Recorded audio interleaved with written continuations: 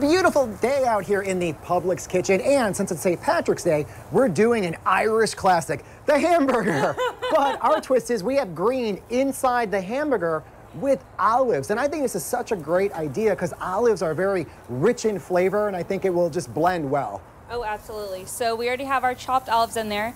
These are actually green sliced olives. They're called salad olives, and I just chopped them up a little more. They have some pimento in there, so it's a nice, base flavor. To it, we're gonna add some tomato and basil feta crumbles. We're just gonna add the whole thing because, we love cheese, right? Yeah, and I think the nice part too is, again, this is part of the patty. So we're not putting cheese on top of it. You can, why not? But I like how it's all together. Oh yeah. And then our go-to in the cooking school right now is actually this Greek seasoning. And it doesn't have to be used for Greek food, but it's got salt and pepper and onion and garlic and parsley and all the good things. So it's just kind of like an all-in-one blend. If it's good flavor, it's good flavor, right? It doesn't matter. Absolutely. Yeah. So just if you're taking notes at home, for St. Patrick's Day, we got hamburgers, but we're using Greek seasoning. But don't worry, we went green when it comes to the olives. Full circle. A very global entree. Oh yeah, and we got Guinness over here, so can't go wrong with that. All right, so I'm gonna make these into some patties. Gonna do a little grill on them. Want to make sure that they're nice and blended. You don't want just a hunk of cheese and then a hunk of olives. And you have a class coming up where you're featuring cooking with a lot of olives, correct? Yes, we are. It is next week. So if you love olives, definitely give that a little look-see. And to learn more about that, Publix.com, you could plan your class. Oh yeah, so we're gonna start laying these out. And while I'm cooking these, I'm gonna have you start to build yours. So we have some dill cream sauce that's gonna go on the bottom.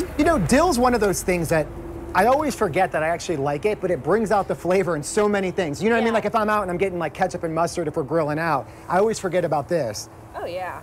And I don't know about you, but you don't really need that much because it's got like a very powerful flavor to it. It is, and you don't want it to be overpowering, and you don't want to lose that flavor from this nice feta and the olives. And then we also have some sliced red onion, as well as some sliced tomato. You pick your poison for those. I'm gonna do both, and if I have onion breath, well then Eden just has to put up with me for the remainder of the show, but that's fine. All right, and then we'll use the tomato over here.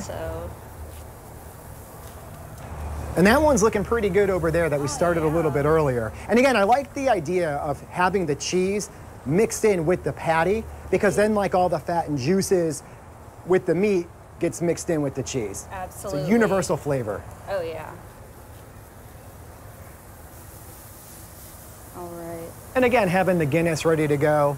Perfect for St. Patrick's Day. Oh, absolutely, absolutely. So we're gonna give you this little burger. Coming over. Pro, what a pro. That looks good, wow. All right, the moment of truth. Moment of truth. That is awesome. It smelled so good when I came out here, so I knew it had to be good, but this is great. Nice, juicy hamburger on St. Patrick's Day. Did I say that enough? All right, to learn more, you go to Publix.com, and don't forget about the cooking class coming up, Cooking with Olives, which is very creative because it enhances the flavor of everything. Sorry, I'm talking with my mouth full here, but it's a really good hamburger. Well, thank you. Stick around, more to come right after this.